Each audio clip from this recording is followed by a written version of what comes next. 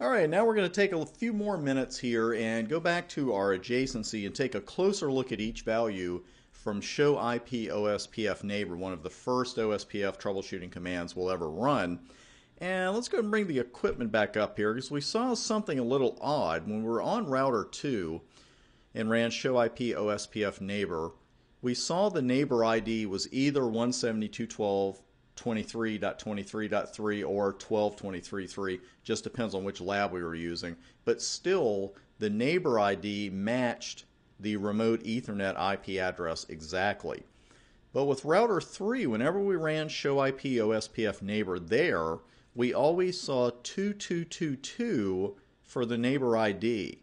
So how in the world did we come up with that? I mentioned in one of those videos that I had left router 2's loopback on there from the static labs.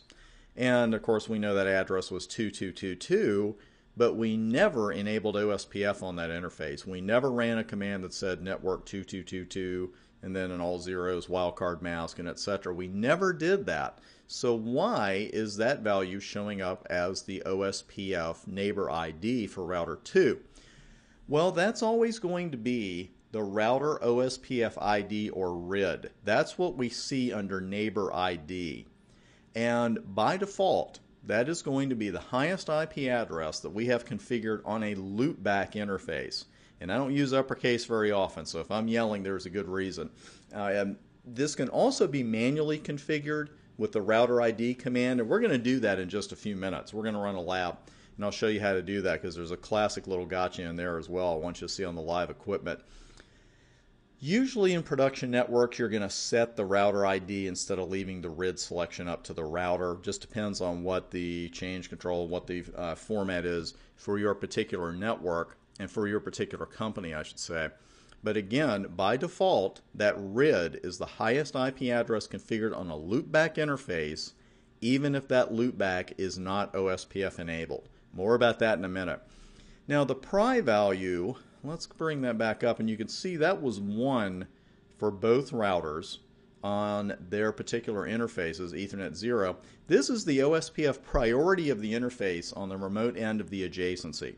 And the default for that is 1.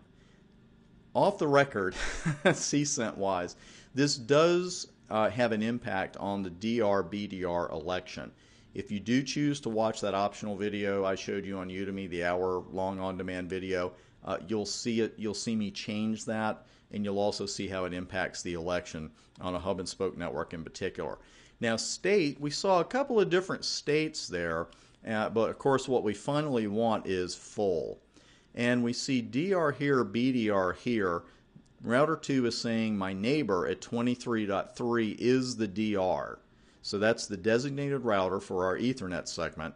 And then router 3 in turn, as you would expect, is saying, okay, router 2, my neighbor on this particular adjacency, is the BDR for that segment. And if it was not a DR or a BDR, if we had 3 routers on a particular segment, then the others would be DR others. Dead time, we know all about that one. We've seen that in action, and that's the timer that resets when a hello packet is received from the neighbor. Address is the IP address of the neighbor interface, that is, and you could see on router 2 that was the same here because router 3's IP address on the Ethernet 0 interface, 172.23.23.3, is being used as the RID because it's the only interface we have on router 3. Finally, interface, the adjacency was created via this local interface, and that's it. That's all there is to it. Very, very handy command for troubleshooting, and especially you want to watch your states and, of course, your dead times, because if that goes down to 0, if you see a dash here, you've probably got a pretty big issue because the timer hits 0 and then it just goes to a dash. Not something we want to see. Let's talk about that OSPF RID a bit longer because, again, a couple of odd rules for it. The OSPF RID is going to be the numerically highest IP address of all loopback interfaces configured on the router, even if that particular interface is not OSPF enabled. So that's a rule you just have to get used to. It'll be easy points for you on the exam now, but it is the kind of thing where when you see a question and you're like, really? You know, could that be it? But I would be prepared to be shown a list of addresses from a router and say, okay, this is the OSPF RID. and it doesn't matter whether it's enabled with OSPF or not. It's going to be the highest IP address of all loopback interfaces. So what is the big deal about this loopback interface anyway? Why is it so important? You're going to see different uses for the loopback as you progress through your studies. I know it's frustrating to be told, hey, this loopback address or loopback interface exists, and I'll tell you why later. One reason, or the reason really, that we use it for the OSPF RID, and one reason that you'll find that it's used by other Cisco router techniques and technologies, is that a physical interface can become available in a number of ways. You know, the actual hardware could go bad, the cable attached to the interface could come loose, anything like that. But the only way that a loopback interface will become unavailable is for someone to manually delete it, or for the entire router to go down, in which case you have bigger problems that you need to be troubleshooting. In turn, a loopback interface's higher level of stability and availability results in fewer SPF recalculations, which results in a more stable network overall. So that's what we're interested in, because when the RID changes, the SPF algorithm has to recalculate, and we don't mind that once in a blue moon, but we don't want recalculations going on all the time. Again, an interface does not have to be OSPF enabled to have its IP address used as the OSPF RID. It just has to be up if it's a loopback and physically up if it's a physical interface. It is very rare, especially in production networks, to have a router running OSPF that does not have at least one loopback interface. It's very, very rare. But if there is no loopback, the highest IP address on the router's physical interfaces will be the RID, and again, you do not have to have the interface be OSPF enabled in order for the address to be used as the RID. I know you are really tired of hearing that now, but you'll thank me on exam day. Let's go back and change the RID then, and we're going to use the router ID command to do that. We're on router 3, so just for lab fun and giggles, we will go ahead and go into router OSPF 1. What if you forget your process number? Let me show you another great troubleshooting command. Great segue, huh? It's router OSPF. And it's going to tell you, show IP OSPF. It's going to tell you what your routing process number is right there without looking at the config. It's also going to give you some other information. If your router was an area border router, that would be indicated in here as well. And again, it's the SPF recalculations that we want to be wary of, because usually when this number continues to increment, there's some kind of problem. Could be a flapping link, and by that I mean a link that goes up for a minute, comes back down for another minute. That kind of thing happens out there, and it's a sign of network instability. So this is a good command to run to check to see how many times your algorithm is run. And if you run it back, if you run it, I don't know, back to back like 5 seconds apart, but if you run it once in the evening, once in the morning, then once in the evening again, and you see this number continue to increment, it could be pointing towards some instability in your network. That algorithm should really not be going off on a regular basis. So let's go back to router OSPF 7. And as you can see, I told you there were a lot of details with OSPF, and we don't even hit them all in the CCNA, believe me. You get a taste of OSPF here in the CCENT, then in the CCNA we give you more details, and in the NP we really go at it. So there is a lot to OSPF. And the command we're looking at right now is router ID and iOS help. iOS help is giving us a blinding glimpse of the obvious here by telling us it is the router ID for this OSPF process. So let's go ahead and run that command. And it's just going to tell you point blank, hey, give me the RID in IP address format. So you can't just put router ID 2 or something like that. So let's say for lab purposes, we want to make it all 33s. And believe it or not, there are no options, especially with OSPF. Sometimes it just seems like there's one option after another. But there's no option here at all. Now, this is very unusual, and also why I wanted to show you the command on live equipment. To make the OSPF RID change take effect, you either have to reload the router or use a command called clear IP OSPF process. And that is going to do exactly what it sounds like. It's going to clear your processes. And in doing so, it tears your existing adjacencies down. Now, if you haven't made any other changes and everything was fine before you did that clear, then your adjacencies should come back up. But it's not the kind of command you want to run at 1 o'clock in the afternoon on a production network, because everything's going to be stopped. The adjacencies are going to be torn down and they have to reform. So since we already know how to reload a router, let's go ahead and run the clear command.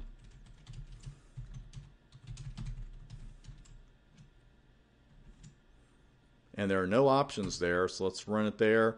Now, two interesting things going on here. First off, not only does Chris Bryant not use uppercase very often when he writes something, but Cisco iOS doesn't put it in all caps very often anyway. Reset all OSPF processes, and also notice what the default answer is. The default answer is no. Just with one O, but still the default answer is no.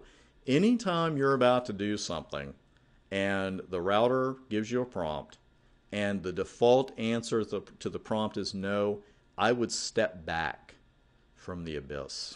No, you're not stepping back from the abyss, but I would step back from what you're about to do. Because whenever you see this, and that's not very often at all, what you're about to do is serious. It has serious implications for your network. So for our lab, it's not going to hurt anything, so I will go ahead and put in yes.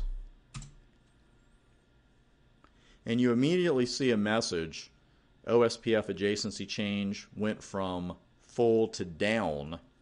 Let me string that over. But it came right back up. It's on a broadcast segment, not much to do there. So it came back up immediately, but again, some adjacencies are not going to come up that fast, so it's not something you want to do in the middle of a busy day. So again, that's how we run it. Now let's run show IP OSPF. And you can see right up here at the top that the RID has been successfully changed. You can also see the SPF algorithm ran a few times because we dropped our adjacencies and then they had to be brought back up.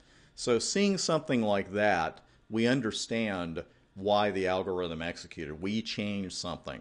But if you see that number regularly incrementing for no reason at all, there's a problem somewhere in your network. Now let's go over to router 2. And now the change has been reflected. There it is, all 33s for all 4 octets. So that is how you change the router ID. It's not something we do on a regular basis, and your company may have a process for that and say, okay, when we add this router in this area, this is what we want the ID to be. That's great, but the important thing is now you know exactly how to do it. Now I mentioned earlier a little something about stub areas, and I'm going to give you a very small taste of that here. Because one of the benefits of running OSPF, as we mentioned very early in our discussion here, is that all of the routers have a similar view of the network. But as we discussed in the static section, there are times that we may not want all of our routers to have a similar and full view of the network.